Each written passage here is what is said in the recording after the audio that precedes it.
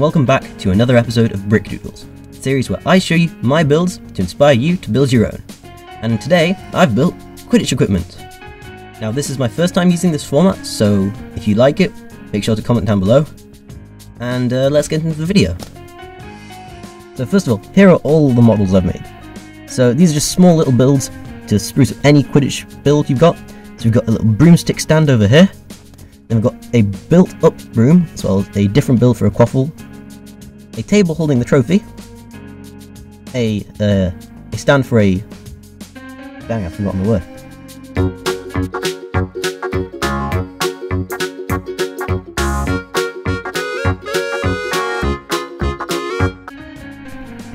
A stand for a Quidditch outfit, also with the house logo beneath it, as well as my own build for a Beater's Bat, I think is the name for that player on the Quidditch team. I might be wrong there. If I am, tell me in the comments.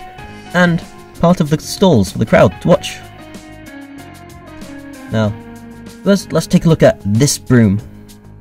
This broom build is actually similar to one which you'll find in the LEGO Dimensions game. If you don't know what LEGO Dimensions was, it was this game where a ton of different IPs were thrown together in one massive LEGO Toys to Life game, and Harry Potter was one of those franchises. Now, you could ride Harry Potter's Firebolt in that game, and it had a similar build to this. So I tried to copy that build, but the thing is, the piece it used for the end of the broom didn't exist. So, I had to come up with my own way to get the end of the broom.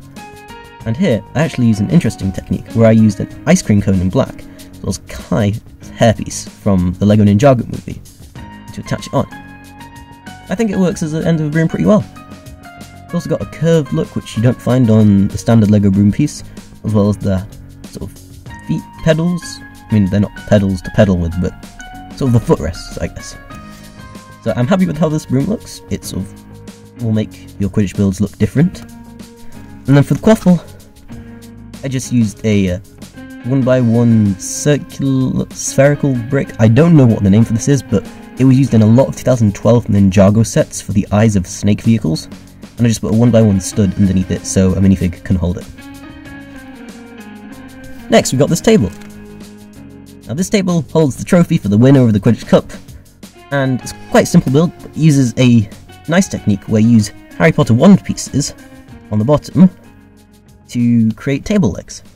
I really like how that design looks, and the gold trophy on top just really finishes this little build off. Then we've got the broom stand. This is also, once again, a small and simple build. Uses a stamp piece, I believe that's the word Just Do Good uses to call it. It's a 1x1 stud with a bar sticking out the top to attach this broom, so you can have it on display.